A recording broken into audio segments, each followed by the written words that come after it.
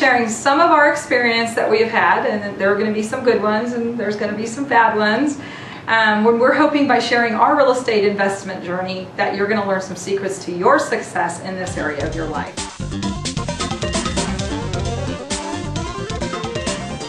They said your income seldom exceeds your personal growth, and I believe the they people on that one. Do you, Tamara? I sure do. We definitely are not here to tell you to stop attending real estate seminars. We know we got a lot out of those. We agree that continued learning is vital to everybody's success.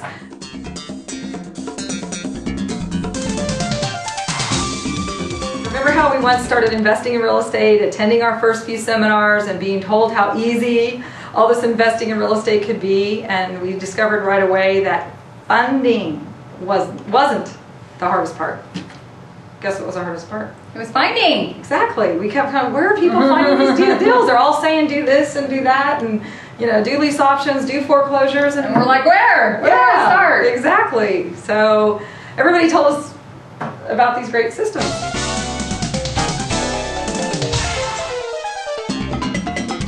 So Tamara, I have to say that none of this would happen if it wasn't for you.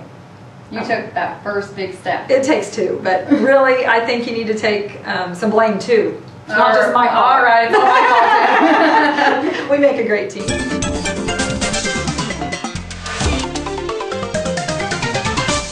So now let's get down and dirty into the real estate strategies. I want to know really, what is this about? It's about real estate. Let's talk about some assignments. Yeah, let's share what's worked, what didn't, and what we did next.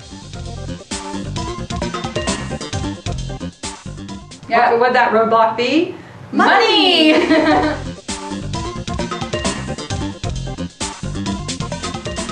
afraid. Honestly. Okay, God.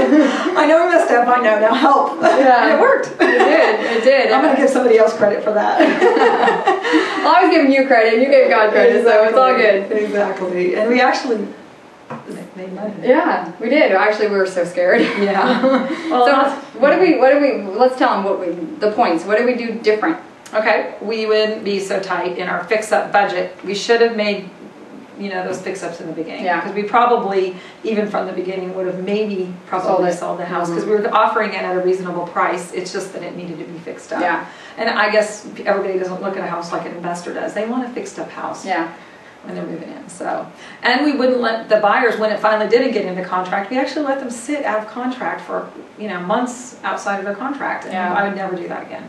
Definitely. I'd make them sign another contract before I would do that. We were just so hungry to sell. We just kept hoping it would work out. We just listened to our realtor and didn't listen to our gut instinct, which said, I don't know if this is working.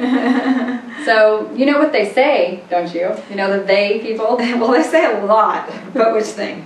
You live and you learn. Live and learn. That's funny. Heard that one before.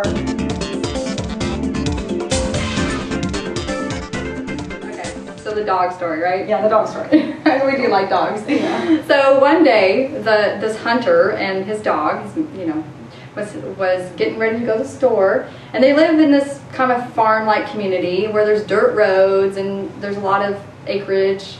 And so he's like, come on, let's go. We're going to go to the store and get some supplies. And his dog's like, okay, you know how dogs talk, they don't talk. Yeah. Okay. Yeah. I kind of wiggles over. Yeah. So they get down, they're going down the dirt road, and the dog's just really excited. I'm going to get to go out, and there's a bunny rabbit over here. So he goes over here and plays with the bunny rabbit, and then there's someone else over here, and excited, he goes over here. And the owner's just like, whatever, they don't have leashes. They're on a dirt road and hardly any cars, and so the owner's just kind of laughing and, okay, we're going to go to the store.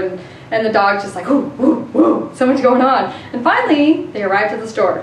And the owner, everybody knows each other, it's a little town. And the owner of the store is like, hey, man, what's going on with your dog? And the dog's like, he's tired. Yeah, he's really tired. And the owner of the dog, the farmer guy, he's like, well, it's not the road you travel, it's all the distractions. And that's just, it's so true. It just wears you down. All this, what's going on over here. So if you don't have a goal and a purpose, then you're just going to be like, oh, this is a good idea. Oh, that's a good idea. Let's do this. Let's do that. And you get distracted if you don't have your own purpose in life. That's true. So I just true. Yeah. That's a good story. I love the way you tell it. That's great.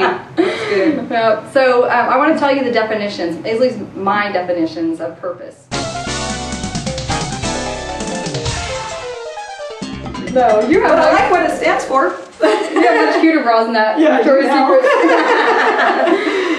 But I'm pulling out a bra because this is our visualization that we want to keep showing support. We enjoy doing with our lives that the most, supporting and uplifting others and Motivating, inspiring. supporting, uplifting. So this is our visual to continue to do that. So see, we don't look at clocks the same. We don't look at bras the same. Everything inspires us.